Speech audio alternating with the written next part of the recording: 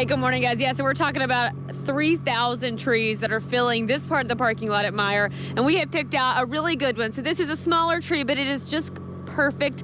John Martin, this has a straight top on it. It's got full leaves, and I'm getting ready to take it over. What is the next step when I pick out my tree and I'm ready to take it home? Well, you're going to bring it over here. Okay. Normally, we bring it over. I insist. I want to show my guns this morning. All right. Okay. Now, you're going to put it in the shaker. Okay, so I just stick it in there? Yeah. I can't see. All right. Is that it? Yeah, raise it up. Okay, perfect. Now what? Now, hang on. Hang on to it? Oh, okay. Oh. I gotta hang on tight.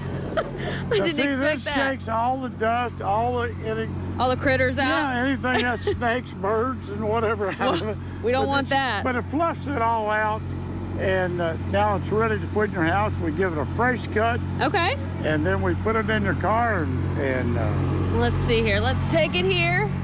You want to give me a fresh cut? yeah, you just lay it up here. Okay. This is my first time working at a tree lot.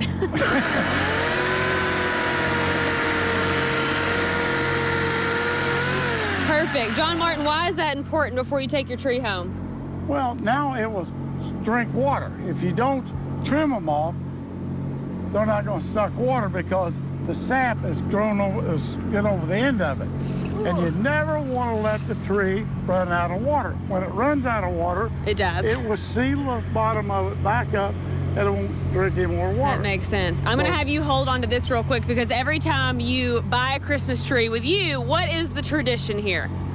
Well, you buy a Christmas tree, you come over and pay for it, and then we ask you to put your name and your address, and we will send you a beautiful Christmas card. This is the Christmas card of this year. I got one myself in the mail. And why do you do this?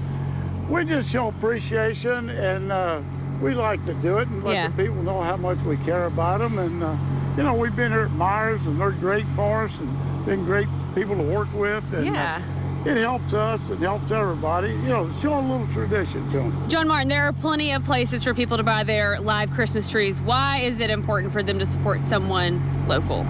Well, I think it's you're going to get a better quality tree to buy something from a mom and pop's tree lot.